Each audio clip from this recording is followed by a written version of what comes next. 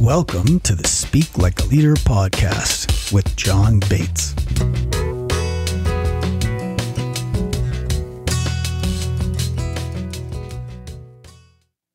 Welcome to the show. With me today, I have someone that I admired before I even knew I admired her. And she's somebody who is just the go-to person for what she does in much of the universe that I exist in. And her name is AJ Harper. And she's an editor and publishing strategist who helps authors write transformational books that enable them to build build readership, grow their brand, and make a significant impact on the world. She works as a ghostwriter and as a developmental editor. She's worked with hundreds of authors, from newbies to New York Times best-selling authors with millions of books sold. And she can't tell us everyone that she's worked with. In fact, she probably can't tell us about most of the people she's worked with. But we found each other through Mike Michalowicz, and Mike Michalowicz is loud and proud about the people that support him. And I think it's one of his greatest traits. And I also am really thrilled that I got to meet AJ Harper because of Mike. So AJ, thank you very much for joining us. I'm really excited to have you on speaklikealeader.show. And thanks for coming. Thank you for having me. You're welcome. So AJ, I want to talk about the world of publishing and the world of book writing and all that stuff that you know so intimately well, and that I think you could share some really important knowledge with our listeners around. And before we go into that, though, I want to ask a little bit about like AJ Harper, the person behind all of these successes. And I want to ask you about, who was somebody throughout your life, somewhere in your life, that was a great leader that really had an impact on you? And what comes to mind when I ask you about that? And tell us the story about that person, would you? And you don't have to name names if you don't want to. Just who had an impact on AJ Harper? Well, certainly lots of people had an impact on me. My first teacher to recognize that I had some writing ability and encouraged me with that. And her name was Antropa Kalns, and she was from Latvia. And she was wow. She kept tubes of caviar in her desk. Because that's what you do in Latvia. Vibrant scarves. And she never, awesome. Ever let us meet her husband. It was very mysterious. But I think the person who shaped me the most, who's not in my family, would be the late, great Senator Paul Wellstone from Minnesota. Many people don't remember him, but he died in a plane crash right before the election. But I had looked up to him for a really long time and worked with a lot of people who were on his campaign because I happened to be working on poverty issues at the time when I still had a regular job aside from just writing. And he was, to me, the epitome of a great, great leader. And one of the things he said that he's famous for saying that I live by is, we all do better when we all do better. Oh, that's great. And I live by that for sure. And I live by that in my life and how I view the world, and how I help people, but also in my work. Okay. And I think that makes sense when I hear it in retrospect, given what I know about you and, all the things that you do with Mike Michalowicz and with other people. We all do better when we all do better. Yeah. I love that. Yeah. That's great. That's great. And so you were working on poverty issues. Do you mind telling me a little bit about that? Sure. I didn't have the glamorous job. So I worked for a place called Minnesota Community Action Association. Uh-huh. So they represented 27 community action agencies in the state of Minnesota that were all on poverty issues. And I worked the office management job. So I got to do all the unsexy things like organize board meetings and events and handle the money. But I also got to take stacks and stacks of flyers onto the Capitol floor. And in Minnesota, it's freezing a good part of the year. So there's an underground tunnel system that connects offices to the Capitol building. So I spent a good part of my time walking back and forth through these tunnels, trying to find senators and representatives so we could sway them on poverty issues. And in the process of having my very unsexy job, I learned a lot about poverty issues and got to meet some really cool people. Well, and it's funny to me because I didn't realize this about you, AJ, but I did know that Mike Michalowicz's job, his whole mission is to eradicate entrepreneurial poverty. And as he does that, I think he is having a massive impact on poverty issues in general because so many people are entrepreneurs, right? Yeah, that is his passion. He's committed to it. And he knows he's not going to solve the whole issue, but he's really, really trying. And part of it is because he is an entrepreneur and he's felt that pain and he feels such a kinship with them, but also because he knows it can save the world because entrepreneurs innovate, they create new technology, they solve problems, and they provide jobs. Yeah. Mm-hmm. Well, so, and, by the way, the office management, the unsexy job that just makes everything happen, right? I know who the boss really is when I walk in and I say hello to the office manager, So how did you go from that to what you're doing now? What was the kind of defining moment of that transition? Well, that was what we call in the arts a straight job. So that was my day 9 to 5, but I was a playwright at the time. And playwrights are just like one tiny rung above poets in terms of how much money are you going to make. I was a playwright for a long time and I loved it and may go back to it someday. But when I had my son, I decided, okay, I really just want to be home with him and I'm going to any job I would have taken me away because an executive assistant level type work is not 40 hours a week. Yeah. So we decided to move to New York and I decided I would make money doing anything, any kind of writing at all, as long as it wasn't illegal. And I did. And I was inspired partly to do that because I had finally solved a writer's block problem with the help of reading The War of Art by Stephen Pressfield. So I knew The War of Art. Yeah, that's anyone who knows me knows I'm obsessed. I promise I'm not a stalker of his, but he wrote a book called The War of Art, which was transformational for me and helped me finally solve the writer's block issue, which I came to know is actually not a thing. And that actually allowed me to have a career. And in fact, when Stephen Pressfield agreed to endorse my book, that was probably my biggest cry day ever because he is my literary hero for sure. That is fabulous. So that's, this is awesome. You had these jobs, you could have done that some more, but then you had your son and wanted to be home with him. Yeah. So you ended up maybe it sounds like starting out doing any kind of writing and you back your way into totally changing the world. I just got lucky because within the first year of freelancing, someone hired me to ghostwrite a book and that person happened to be very well connected in the world of prescriptive nonfiction, personal and professional development books, any book that's designed to make something better, your business, your body, your marriage, your whatever, right? Yeah. She happened to know so many folks and she was happy with the book. And that just, all of a sudden, that's what I was doing. That is awesome. Well, so that kind of brings us to maybe where we'll spend most of our time in this conversation, which is that world of books and probably mostly nonfiction books. Cause I think who's listening is entrepreneurs, organizational leaders, lots of people at large organizations like Johnson & Johnson and Boston Scientific and, even potentially folks at NASA. And I think that a lot of the people that I work with who have a message and a lot of the people at these organizations who are in these leadership positions, I think it's a pretty good idea for them to think about writing a book. Mm-hmm.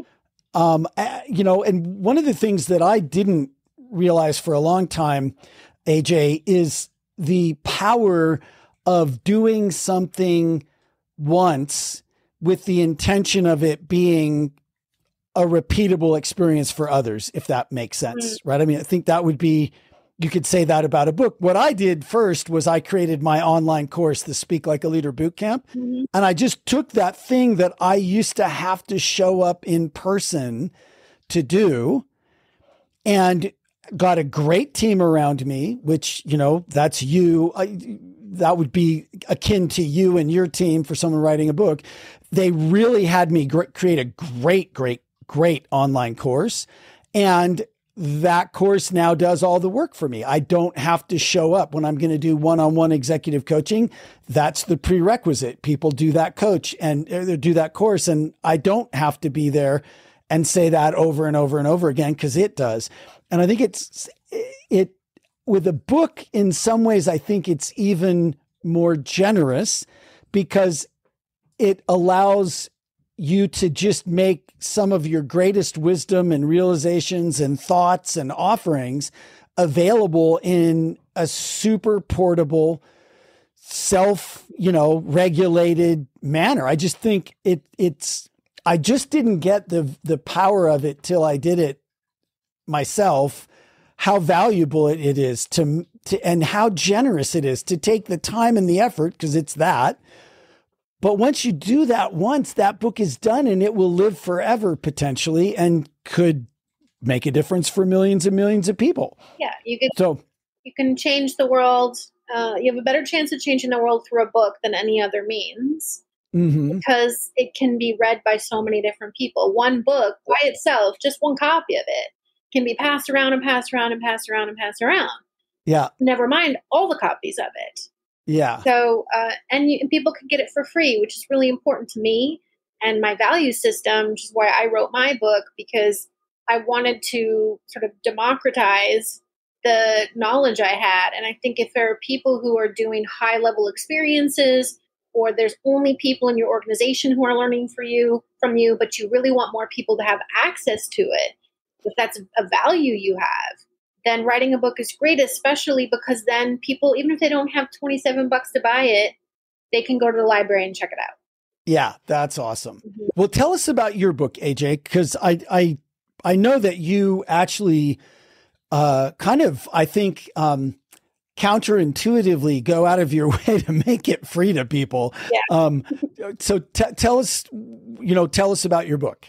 About your book. Thank you. It is after more than 100 books written and more than 150, I think, edited. I did write a book with my own name on it.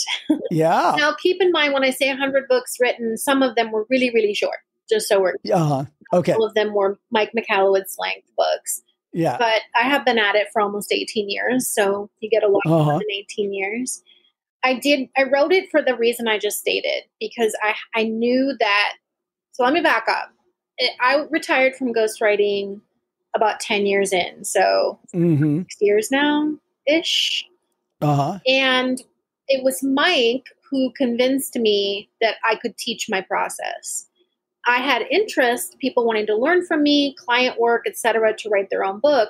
And I was insisting, this is instinctive in me. I am the special one. I know how to do this. I could never teach it. And Mike said, literally, I won't curse on here, but he said, BS. And that's your ego talking. And you have systems, you just don't know what they are. Yeah. So I always take a Mike challenge, and I decided to do client work to see if I could figure it out. Yeah. So I took work, instead of ghostwriting clients, I took author clients who wanted to write their own books. And I coached them through the whole process. And then I took copious notes. What am I saying all the time? Right. How am I teaching this to someone as opposed to doing it for someone? Yeah. Then I transferred, once I knew what I was doing, I made a course. And that is a very hands-on workshop that I love, that's only due for a small amount of people. And then that's when I realized, because they were getting such incredible results, and I thought, okay, this really works, not just for me to do it, but for other people to do it. And it's going to solve a major problem. So let me make sure I have a book out there so that people who can't afford my class or can't get into my class for some reason can still learn from me. And what's your book called, AJ? It's called Write a Must Read. Write a Must Read. And people can find that on Amazon? Anywhere. Or anywhere? Yeah. Okay, great. Write a Must Read, and it has AJ Harper's name on it. Yeah, finally. Very good. And what is your online course called?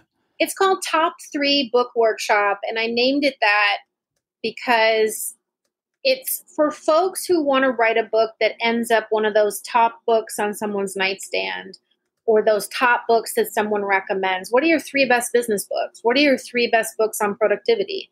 What are your 3 best books on relationships? Yeah. It's for the folks who want to write that book versus any book. Great. And just so that people know, just in case they're, chomping at the bit to go see, what's your website? It's ajharper.com. And then you mentioned free stuff. I give a ton of free stuff over at writeamustread.com. Okay, great. So people can find you at ajharper.com, but if they go to writeamustread.com, they'll get some free some stuff. Good free stuff. Yeah, good. Okay.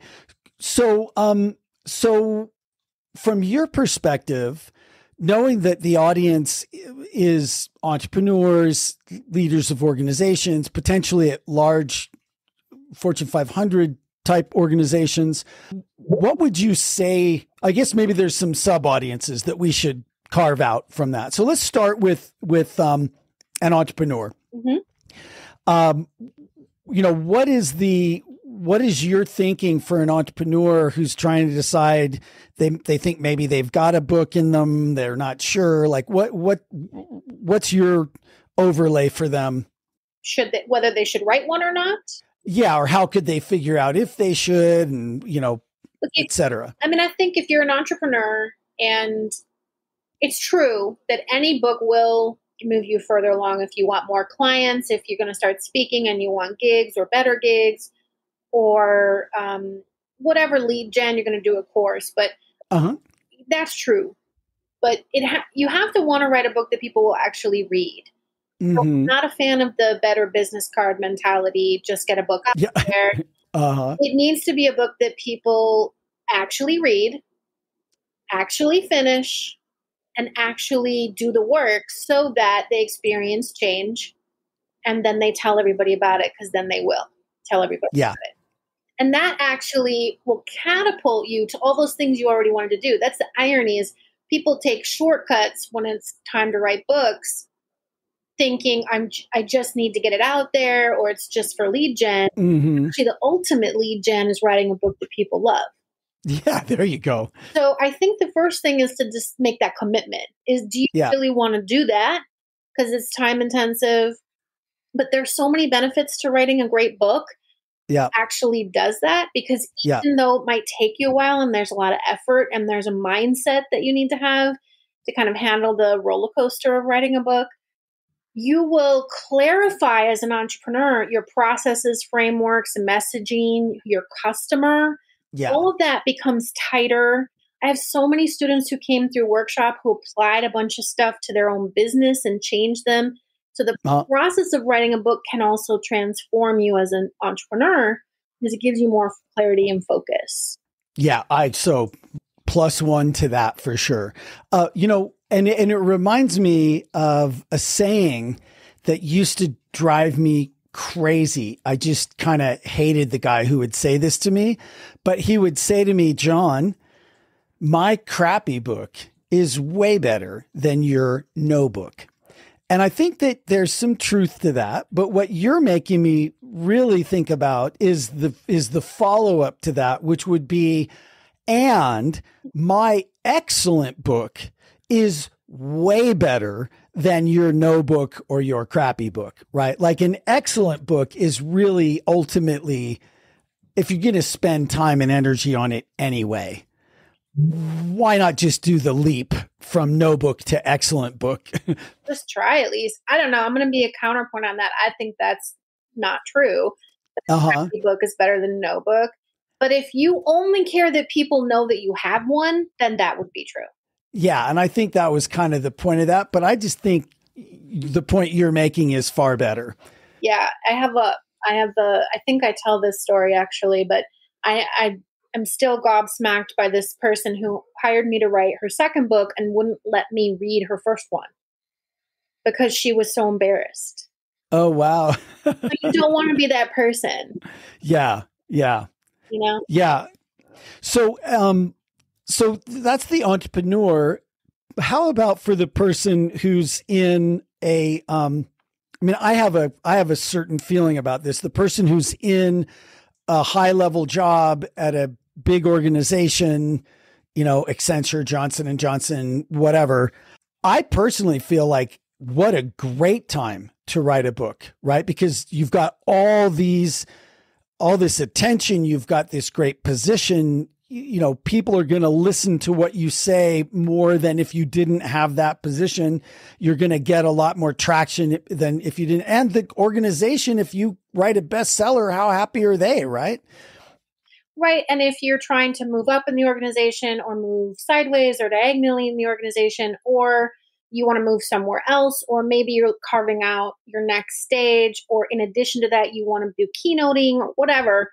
Yeah. You know, you want to definitely get the book done. But I think for entrepreneurs and then also people in corporate, the question is there something that you have to say that, you know, if we just understood this one thing, the world would be better. Your industry would be better. Your community would be better. The work environment would be better, whatever, that you know something that if you would just enough people knew about it would make a huge difference. That's a reason to write a book. Or if you're just pissed off about the way things are done and you want that to change, that's a reason to write a book. But it doesn't make sense to write a book if you're not really offering a new perspective on things. Yeah. Well, I think that's a really great way to say it. Is there something that you have to say that if we just understood that one thing, the world would be a better place? If enough people knew what you know, it would just be a big contribution. And you know, and also, as you said, maybe if there's something that just frustrates you or pisses you off, right, that you could handle in this book and get it out there and make a change in that. Yeah. What do you wish people would start doing, stop doing? What are myths that you think are harmful? All those things that they make for good books whenever we're being disruptive and going against conventional wisdom. And most people have those thoughts. And when I say world, it doesn't have to mean the whole world. World could be defined as your industry, your geographic location, your work environment, or it could be broader than that. So it doesn't have to be all the people everywhere. Yeah, good. I mean, and I definitely, because, you know, I'm always thinking about this too, AJ. So these are somewhat selfish questions. I think you probably know that. I find that a good list of things, right? What do you wish people would start doing? What do you wish people would stop doing? What are some harmful myths? How can you, what is it that you know or believe that disrupts conventional wisdom? Yep. You know, I'm thinking about, you know, my approach with organizations and top leaders, where I think insightful vulnerability is a huge contribution. And I think that the harmful myth right now, the conventional wisdom is, you know, oh, you don't ever want to be vulnerable. You don't ever want to admit anything. You don't want to have any feelings. They're going to just use it against you, blah, blah, blah. You know, that's something I would love to disrupt, you know? I hope you do. And I actually, think that makes for a better book, by the way. So I'm always encouraging people to be more vulnerable. And we've mentioned Mike a lot. That's two things that we do in all of his books are, they're always disrupting conventional wisdom. In fact, we don't write a book unless it is disrupting conventional wisdom.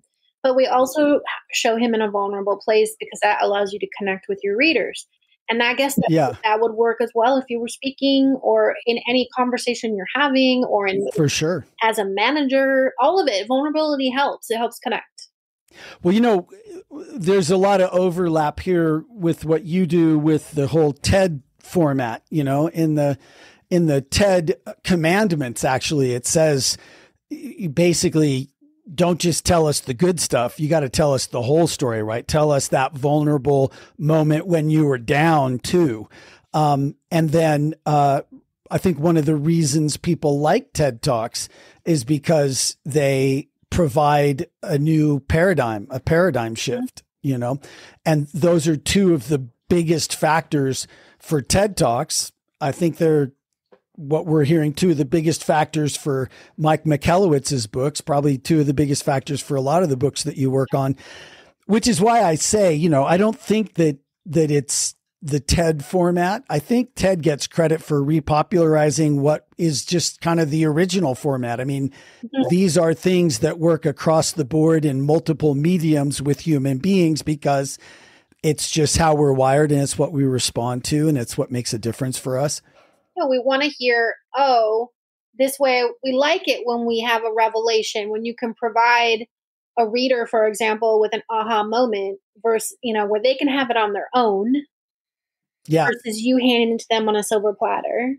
Yeah. That's magic. And when you can provide connection because you're sharing what I call a mirror story, where your story, although the circumstances may be different, the feelings might be the same, the desires might be the same, the frustrations might be the same, so that the reader feels like this person, okay, they see me and get me. We have different stories, but ultimately the same pain. But I think if you're talking about entrepreneurs and big CEOs wanting to be vulnerable, one of the problems is the defining what the vulnerability is. It doesn't mean bleeding on the page. It doesn't mean airing all your dirty laundry. No. You can be vulnerable in subtle ways. So just stay open to it and understand that it's not about, let me tell you my whole life story. It's about isolating moments that mirror the reader's experience. Yeah. Yeah. Very good. You know, you probably heard me say that quote from Les Brown. People don't connect with your successes. They connect with your messes. Yeah. Your message is in your mess. So, you know, looking at those vulnerable moments and what is the message that arises out of that? Yeah. It's going to matter to other people. Yeah. Les is great. It's one of the great speakers of all time. I did 2 book collections with him, actually. Yeah. Yeah. Awesome. Yeah, dude. Oh my gosh, that guy, just a few words from him definitely altered the course of my career. You know, he's fabulous. So what are some of the other things that you think, like, just like, you know, casting the net a little wider, just the questions that you hear, the things you think that people are maybe should ask, but I haven't thought to ask yet? About writing or about publishing? Maybe, you know, maybe we should talk about for a minute about like publishing and the whole, like, because you really enlightened me in terms of the difference between self-publishing, getting a big publishing house, hybrid. Like, maybe you could explain a little bit about that world to us. Sure. And since we mentioned freebies, I have in my book, chapter 15 is all about it's a crash course in publishing. Okay. You can actually just download it for free on my writemustread.com because I so want people to understand. So it's just, you can just grab it. You don't even have to buy the book. Go to writemustread.com. Yep. And it's there. You can download it. But that said, what I teach in that book is just an overview so people understand, because there's a great myth that self-publishing is better. And then there's another great myth, traditional publishing is the way to go. And then people don't know about hybrid, which is a combination of both. Yeah. But the thing is, none of them are correct, because the way that you need to think about your path is, what are your priorities? And then which of those paths fit your priorities? So instead of saying, I agree with so-and-so who says traditional is the only way to go, I agree with so-and-so that says, forget traditional, self-publishing is the way to go. Those are not true if they're not true for you. And I think that's the problem, is most people aren't educated about the industry, and it's more than we can spend 3 hours, and I would explain to you right now. But just in essence, you want to consider timing.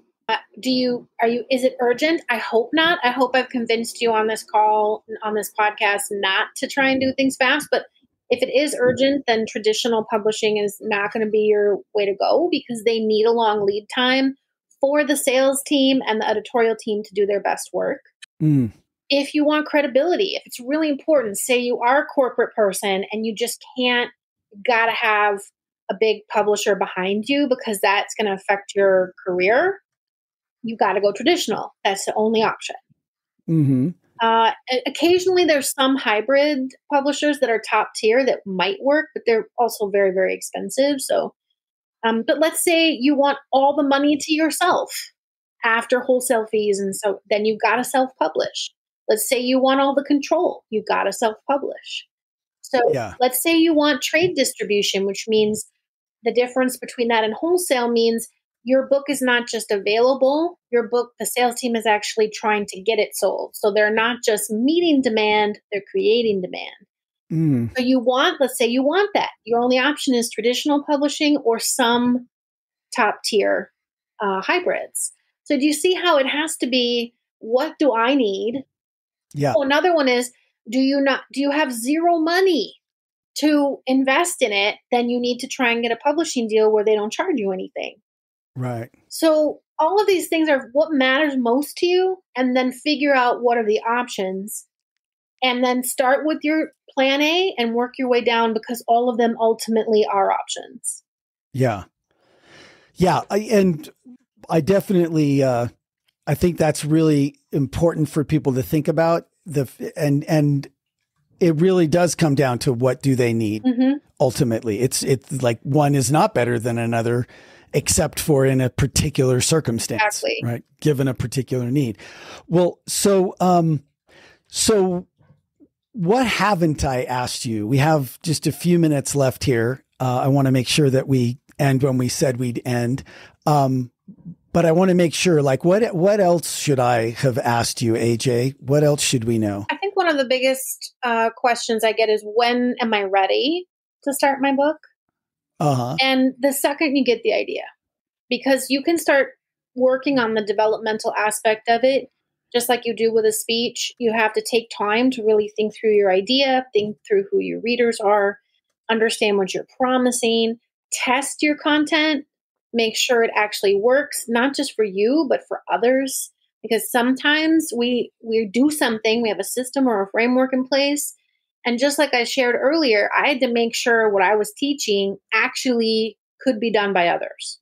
So you need a lot of time to work through those things. And you also need time to make sure you have a platform from which to sell your book. So if you're an entrepreneur or a person in corporate who hasn't spent a lot of time building out an online presence, writing art, whatever you need to do, that's a whole nother conversation. But if you're basically not engaged and not visible, you also have to work on building that. So the second you get the idea, time's a wasted. Get it going. Yeah. Some of the books that I've really enjoyed, like this is not necessarily in this realm, but in the fiction realm, there was The Martian. Do you know that book? Yeah. So first of all, I love that book. It was recommended to me by one of the top public relations people at NASA. Mm-hmm. So I read it, and luckily I read it right before the movie came out. I thought the movie was good, but it was nice for me to have my own visuals. But that was originally written as an episodic on a blog. Yeah, right? As a serial. Yeah, serial on a blog. Yeah. And the good news about that was that he was able to just, people on the internet will point out flaws, mm-hmm. right? So he was able to get everything basically fact checked and fixed and everything. And then he went and then he ended up getting an actual, I think he started as a self-published, did it serial, self-published, and then actually got a deal with a traditional publisher, right? I think so. I don't know the sequence of that exactly, but I think that's right. Yeah. I mean, which is not necessarily the route that most books are going to go, I would suppose. Like, that was probably pretty special. So yes, those are lightning in a bottle. Those are outlier situations. Uh-huh. We tend to believe that that's what's going to happen. And so then we kind of act like outliers. Uh-huh. Remember that movie, I don't know if you watch many popular movies, but it's called He's Just Not That Into You. I remember it, but I don't think I saw it. So the whole point of it was all of these women who thought they were going to be the exception to the rule with these guys, and even though the guys clearly weren't into them, because when guys are into girls, they let it be known. It's not a secret. And the whole point of it was, you want to be the exception, not the rule, but you're the rule. And I think authors need to realize that they're the rule. Maybe they'll get to be the exception, but it's pretty rare to have success like The Martian. But if you say, okay, I'm the rule, I'm just going to do what I need to do to write a great book, market the heck out of it, maybe then you'll have that success. Problem is, a lot of authors look to these exceptions and make decisions based on them, which is not the way to go. For every person who wrote The Martian, there's probably hundreds of thousands of people who wanted something like that to happen and then didn't do the other things they needed to do. Right. A reasonable success happen. Well, I kind of think that, looking at you and looking at Mike Michalowicz and looking at a lot of the other successful people I know, I think it kind of comes down to having a message you care about enough that you'll just do whatever it takes to get that message out and just be willing to show up and turn the crank on a daily basis. And then if something magic happens, it's a bonus, right? Yeah. Look, you nailed it. That's exactly what it is. You have to have something that carries you forward, because there will be days when you're writing a book that you think it's just pure crap. And those days will actually outnumber the good days. So it's just better that. So you've got to feel like, I care so much about my reader and making a difference for them that I'm going to just get through this sludge, because eventually you have a great day. And those days, the bad days and the occasional great days, add up to a book that people really care about. And then once you have that, you got to get it into as many hands as possible, because you're really going to push a book that you tried like heck to write. Yeah. You're not going to push a book that you just, I'll just get done.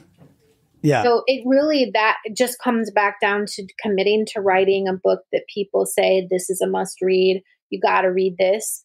Because when you do, you'll also market it. Yeah. Yeah. And the other thing I didn't, I guess it makes sense, but I remember reading maybe through something that you and Mike were putting out that like the books that really get popular are the books that people finish, the good title and the first chapter, and then the rest of it sucks like that. They don't. Why would you tell anyone to buy it? Won't. Exactly. But what's funny, the irony is, now that Mike's books are so popular, especially Profit First, which is the most popular book, people will tell him all the time, I love your book. And he'll say, what did you love about it? Oh, I haven't read it yet. That does happen eventually when a book is popular enough that it becomes part of our culture. Yeah. And so we say we love it even though we haven't actually read it. But it takes writing a great book to get there. Yeah. Yeah. Well, I think that's a great place for us to wrap up. And I really appreciate you joining us and sharing your knowledge and your perspective. And I'll make sure that these links are in here so that people can go get all that great stuff that you have for free.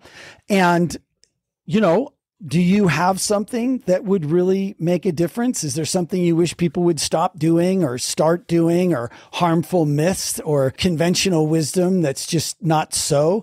Because if there's something like that for you, then maybe you need to write a book. And AJ Harper has a lot of great resources for you if you decide to do that. And AJ, I really appreciate you being here. And everybody who's listening, thank you very, very much for listening. If you like the show and you'd be willing to give us 5-star excellent rating, that would help us get this out to even more people. And have a wonderful, wonderful rest of your day, everyone. AJ, thanks for joining us. Thanks for having me. And we'll see you next time on speaklikealeader.show.